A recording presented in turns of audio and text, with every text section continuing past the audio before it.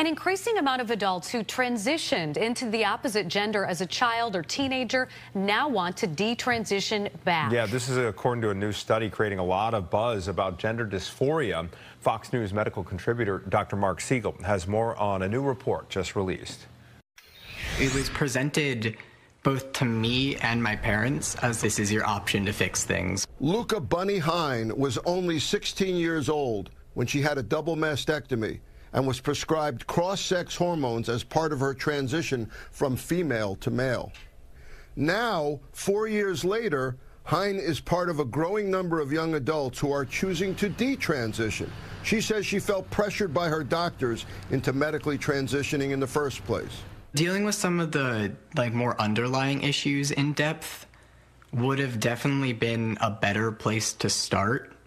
Seeing that I was clearly a teenager that had mental health issues. I was on psychiatric drugs at the time for depression and anxiety. The moment you mention trans identity, everything else is forgotten. We're not doing thorough background checks, psychological evaluations. We're not treating suicidality in the way we would normally treat it. Clinical psychologist Dr. Joseph Burgo says that transition therapy is placed too quickly upon young people without any sort of psychological exploration, and that they are left out in the cold when they decide to detransition.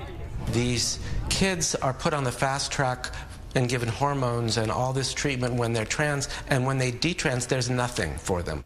A 2021 study from the Institute for Comprehensive Gender Dysphoria Research found that over half of individuals who detransitioned did not receive adequate mental health evaluations before starting their original transition. Laura Becker was 19 years old when she started testosterone treatments before having her breasts removed 7 months later. Now, at 25, she says she regrets the decision to transition.